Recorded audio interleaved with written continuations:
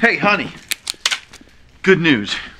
I checked on Penny, and she didn't scream. I think she's getting used to the mask. I don't want you to have options, Tom. If I die, I want to hear your life would be over. I want you to spend the rest of your life screaming, "It should have been me on that plane!"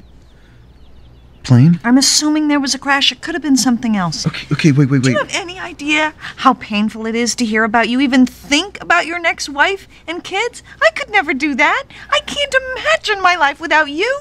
You are my everything. Honey, you're my everything. Okay, well, that's easy to say, but I need you to show me. How? With a vasectomy.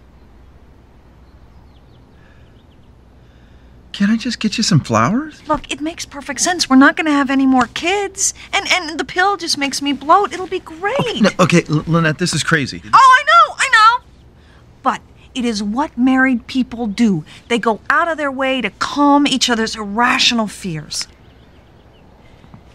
Oh, come on, Tom. I really need you to do this. Okay. Fine, I'll make an appointment. Thank you.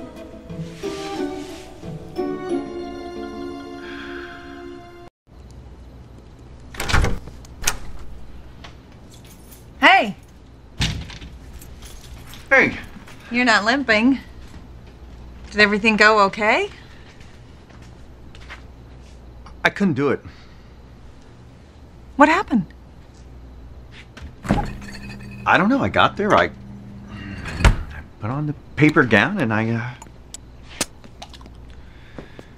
just couldn't do it. Why not?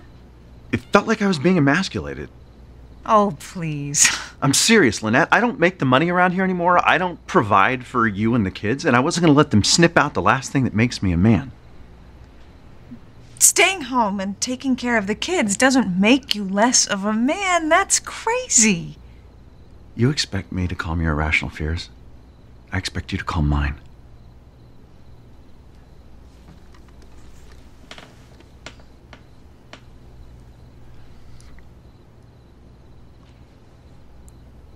Are you saying you're unhappy?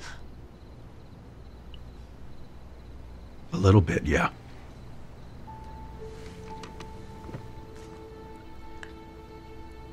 Well, what are we going to do about that? I don't know. Well, can't we just... No, Lynette. I don't know.